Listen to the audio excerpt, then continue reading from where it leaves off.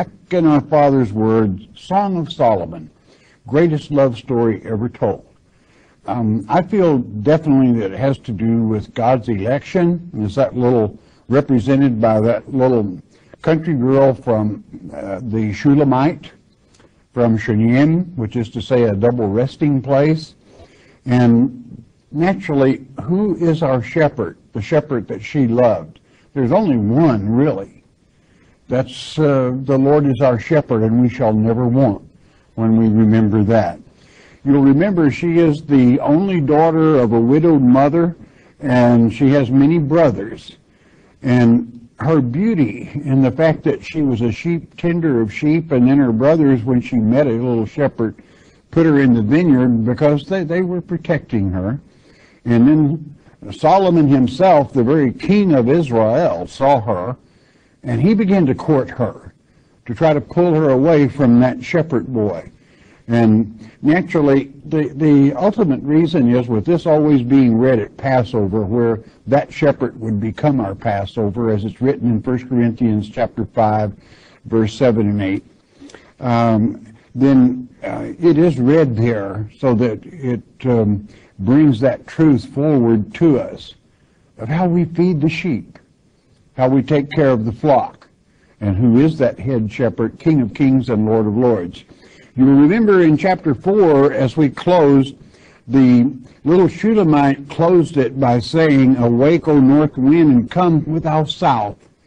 Blow upon my garden, that the spices thereof may flow out." That pollen of God's truth can flow out to the world. Let my beloved come into his garden and eat his pleasant fruits. Let that shepherd come and enjoy the proceeds of his teaching, of his word. And of course, this is put forward in a sense of love, whereby you emotionally can understand the feelings of our Father spiritually. Chapter 5, verse 1, the shepherd answers that statement she just made. That's why we covered it. Here is his answer. Verse 1, chapter 5. "I am come into my garden, my sister, my spouse. I have gathered my myrrh with my spice. I have eaten my honeycomb with my honey. I have drunk my wine with my milk." And then they eat, and then the daughters of Jerusalem chime in and say, "O friends, drink. Yea, drink abundantly, O beloved. O dearly beloved." In other words, here they hear this word, and finally, and then the Shulamite then speaks up again. "I sleep, but my heart waketh." What is she? She's dreaming. Okay, this is a dream. "It is the voice of my beloved that knocketh, saying, Open to me. My sister, my love, my dove, my undefiled. For my head is filled with dew, and my locks, my curly hair, with the drops of the night."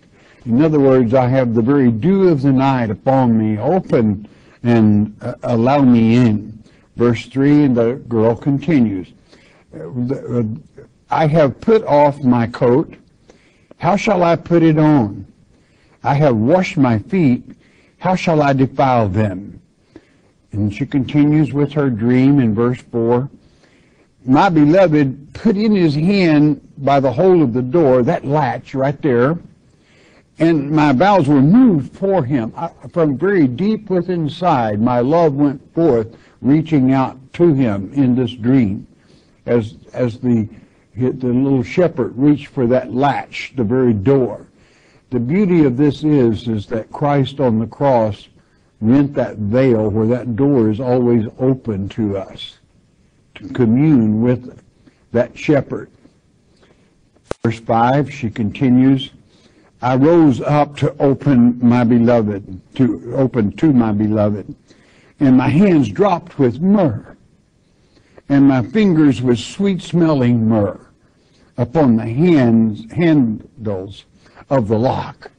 In other words, in this dream, she could, that fragrance of the nearness of that shepherd, that meant everything to her.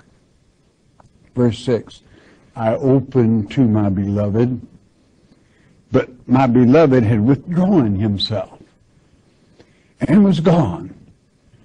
My soul failed him when he spake. And I want you to underline the word soul to let you know that we're speaking spiritual here.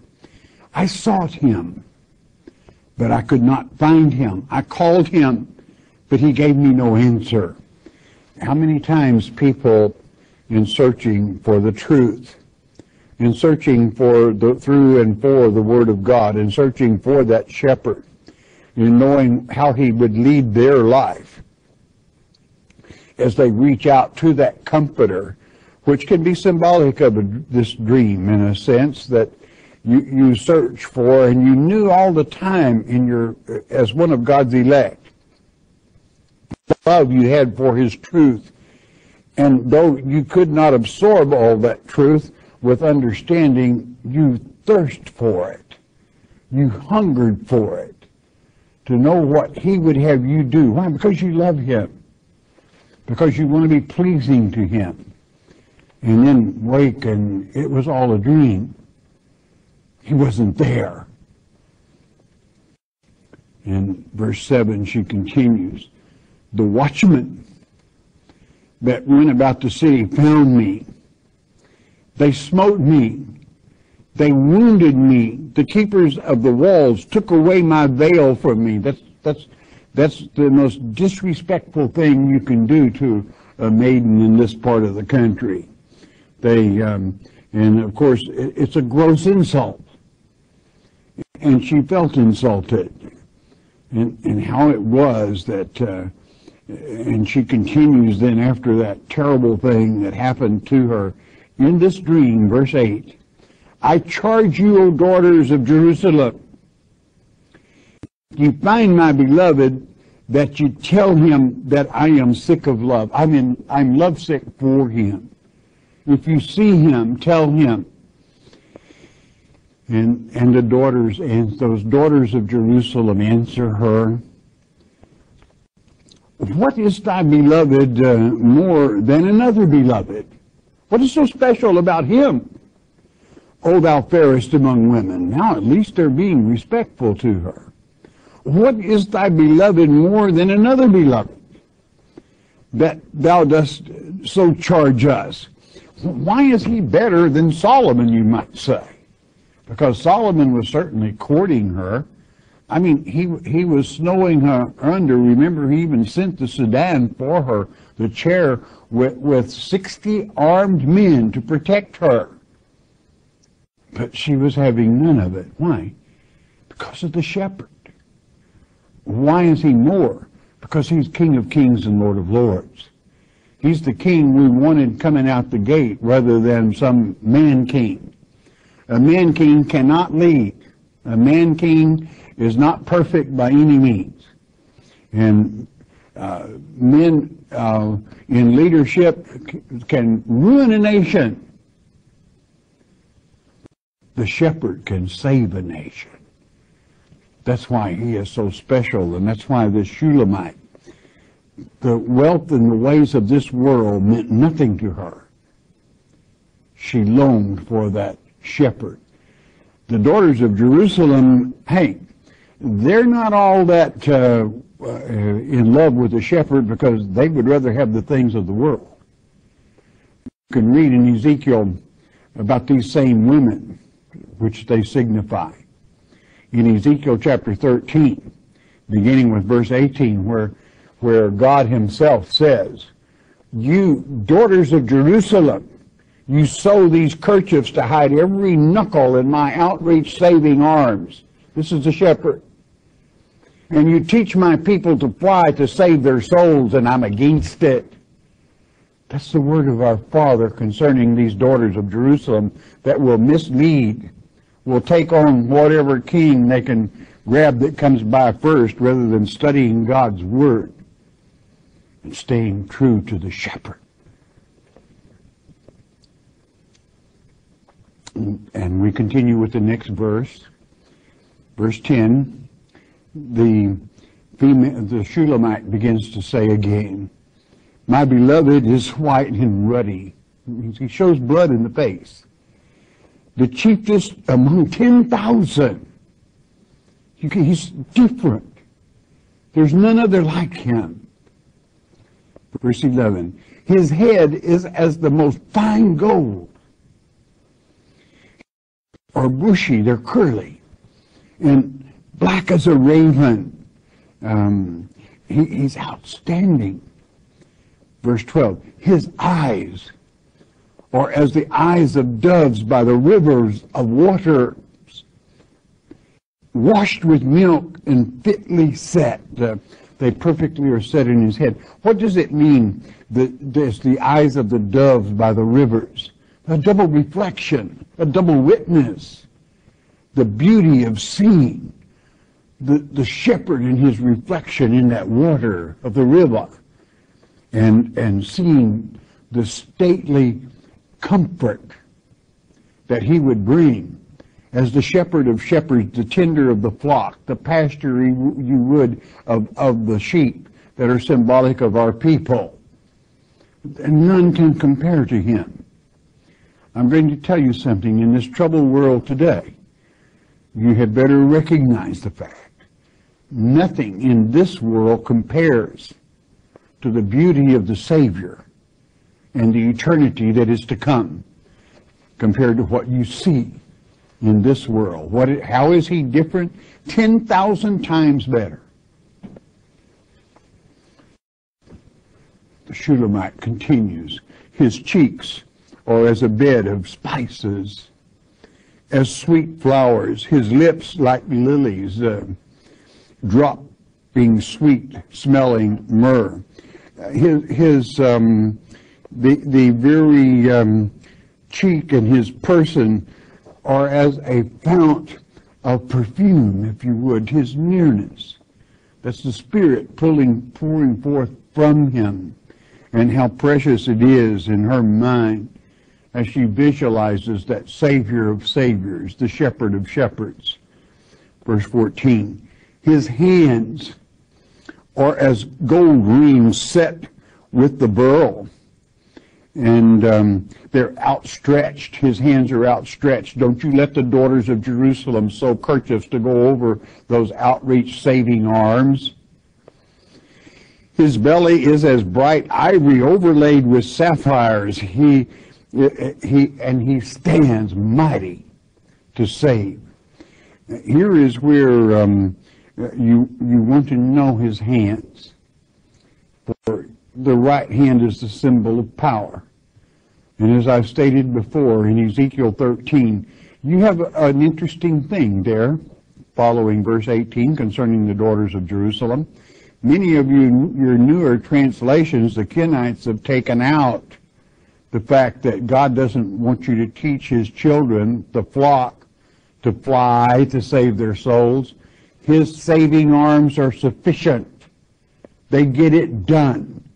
That's why the strength of his hands and the power of his stomach can stand any test that Satan might bring against it. It is no wonder this Shulamite falls in love. And is it any wonder that God's elect fall in love with God himself through the Son to try to bring as many people as possible, the lambs, the sheep, to feed them, that flock the shepherd tends, to bring into the truth and away from the mischief of the daughters of Jerusalem and the teachings of Satan. Again, I gave you a proof of it. Read some of your later Bibles. The term, you teach my children to fly and I'm against it, has been changed to birds flying. It's a bunch of birds, all right. It's a bunch of birds that changed it. And they have a reason for changing it. They want people to believe in the flying doctrine, which is false. She continues then, 15. His legs are as pillars of marble, set upon sockets of fine gold. His countenance is as Lebanon, excellent as the cedars. In other words, that is the finest wood that you can create safety places from, because that cedar drives away any moth or anything that might even damage the precious garments or people. And that's why it is symbolic of our people. And the word Lebanon means white, and the cedars of it so powerful. And she completes here with verse 16, the female still talking. And this is her words. Listen to them carefully. What sets him aside from others? The daughters of Jerusalem want to know. I mean, Solomon was courting her with everything in the world. This world, not that one. And she refused him. The daughters of Jerusalem could hardly understand that. But here's one of the main reasons. Listen to it. 16, his mouth is most sweet. I would rather translate this, his words are most sweet. What it really says is his voice is most sweet, but his voice is his word. And his word is the living word. His word is what the shepherd uses, and his sheep know his voice. They do not know the voice of the evil one, but they know the voice of the shepherd. And his voice is sweet to the ear because it brings forth truth and knowledge and understanding. Yea, he is altogether lovely. This is my beloved, and this is my friend, O daughters of Jerusalem. He's saying he is fervently desired over anything that you people might bring forth. And certainly his voice and his word, his teaching, and we're hearing it now. This is his way of bringing his voice forth, utilizing terminology that we understand in the flesh, but yet it has to do with the soul, which is spiritual, letting us know how his emotions feel in regards to loving that little Shulamite girl, which is symbolic of his elect, the upright ones, how he cares, how he sees you in the spirit, your spiritual body, perfect, how precious it is to make that stand. As his legs of ivory, they do not give way, they take ground. They do not give 1 inch to Satan, they take that ground. Through his voice, which is a two-edged sword that cuts both ways, his truth supreme. Don't let anyone change the word of God on you, for that voice is the power. And deception is the main guile and trick that Satan utilizes to deceive the world. Chapter 6. Verse 1, those daughters of Jerusalem, watch them. This is what they say. Whither is thy beloved gone? Thou fairest among women. At least they're showing a little respect for her. Whither is thy beloved turned aside? That we may seek him with thee. And she answers, my beloved is gone down into his garden, to the beds of spices, to feed in the gardens, and to gather lilies. Now, I want you to know, to gather lilies, he's in the garden, the Comforter is there. And who is the elect other than the lily, the lily of the valley? Sharon, that is that wildflower. He gathers his elect. He cares for them. That's what she's saying here. He cares for his children. That's why he's a shepherd. He's in his garden, tending it, taking care of business, as he should. 3, I am my beloved's. And when you're a servant of the living God, you had better be his. And my beloved is mine. He feedeth among the lilies. And naturally, he feeds, if you would, he feeds his flock as a shepherd, and he also feeds from the lilies. That is to say, his love for his election, and they return that love Oh, how precious it is to have known since you were a child there was more to God's Word than you'd been taught. He cared, and He would guide you through life to bring you to that place whereby you could hear that truth and know that truth and embellish it and know the food that is supposed to go forth is the very food that was ministered in the 16th verse of the last chapter, which is to say His voice. It's yours when you partake of it. It's yours, and He is yours and you are His. When you love that Word and when you love that truth. Now, the rest of this chapter will be taken up mostly by Solomon. I mean, he's observed this going on. He loves this girl. I mean, he has wives and concubines galore. He does not have this Shulamite, which means a double resting place, this beautiful girl, tan from working in nature, the sun, in the vineyard, and caring for sheep. He doesn't have her, but he's trying to win her. And he begins talking here in the 4th verse, this from Solomon. Thou art beautiful, O my love, as Tirzah. That's delight. What a delight you are. Calmly beautiful as Jerusalem. Terrible, let's just say awe-inspiring as an army with banners.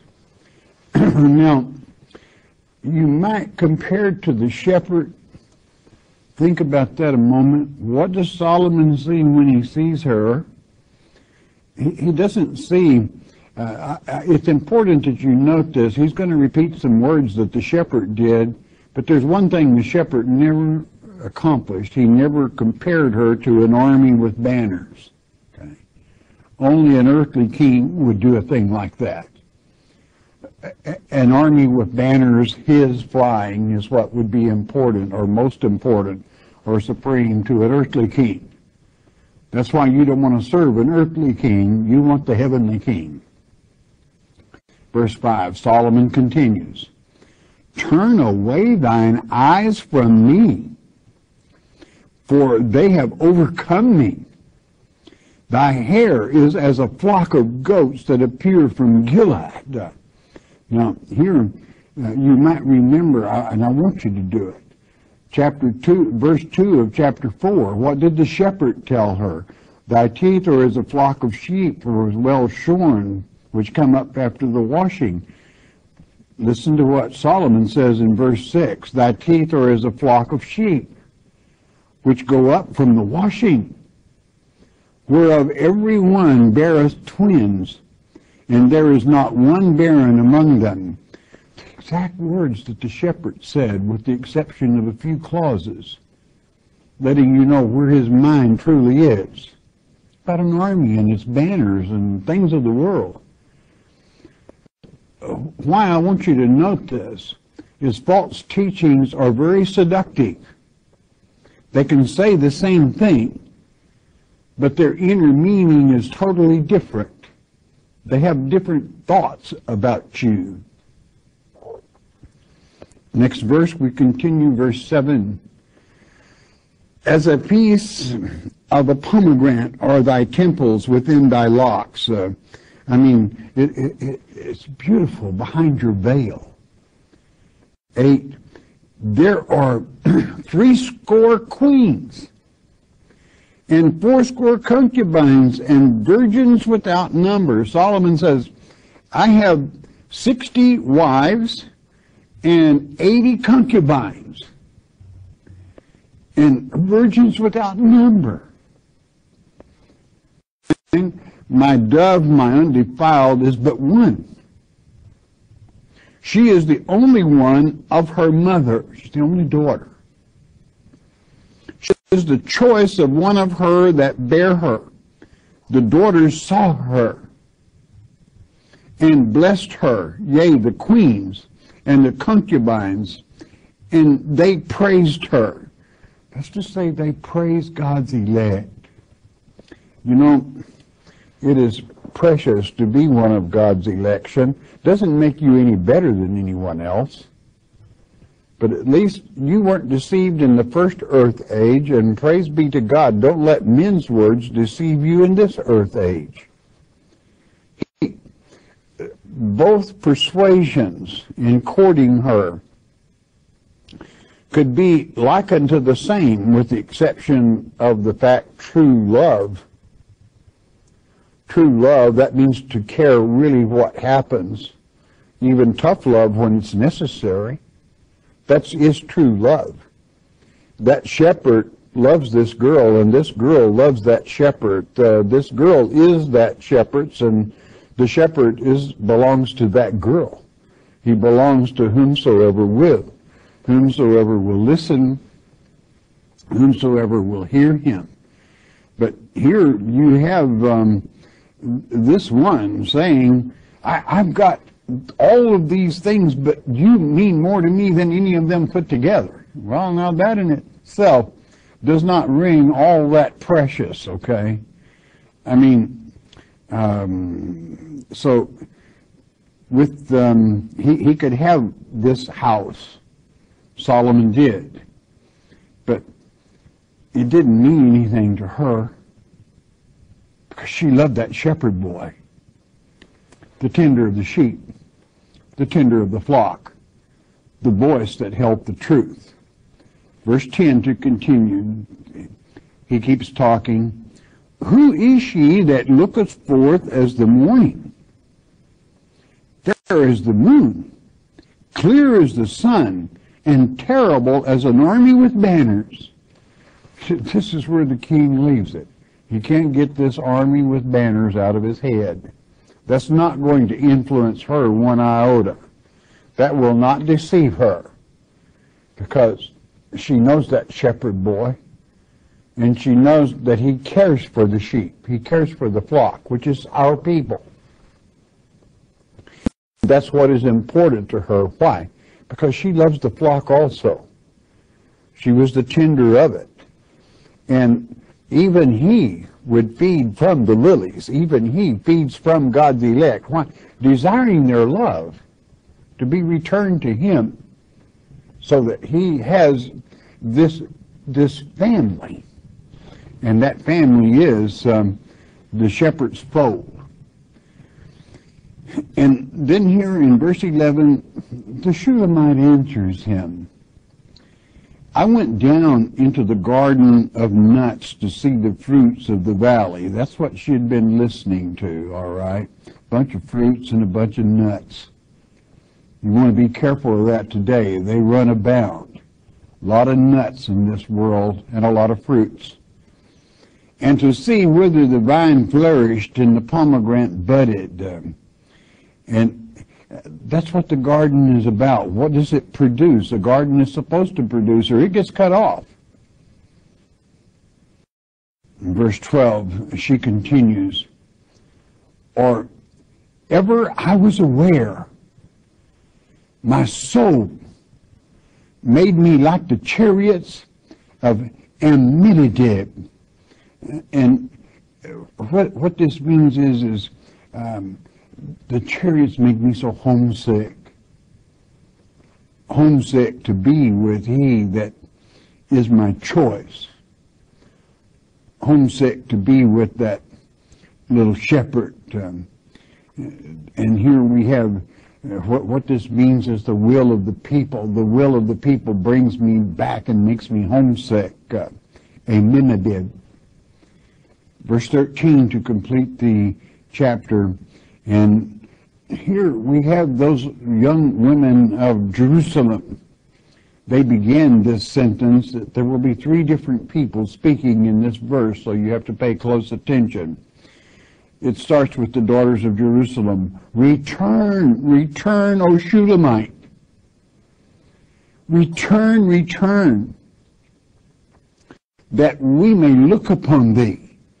In other words, come back. What will you see in the Shulam, and then the Shulamite answers the daughters of Jerusalem, what will you see in the Shulamite? And then the male answers, as it were the company of two armies.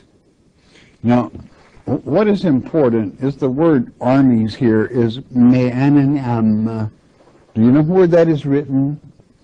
In Genesis 32, you've got to go all the way back to there. That's the two armies. The two armies that met there, who were they? In Genesis 32. The two armies that met there was Jacob and Esau. Jacob's army and Esau's army. They met, and Jacob was a little cautious, if you will remember. But Esau was glad to see his brother and made him welcome. God has a way of working things out when you allow him. Even the two armies did not fight. Was able to pull them together. And with the love of God, brought brothers together and overcame the evil of that moment and that time. So don't ever forget it. Solomon is wooing this beautiful girl. He has the whole house, but he wants this girl. He uses the same words of the shepherd, and he's not sincere. He compares her to an army with banners, which means all he can see is power of the world, where the shepherd tends the flock. He cares about using his powers to lead the people, to comfort them, to love them, and have that love returned. All right, don't miss the next lecture. The close brings it all together. Listen a moment, won't you please?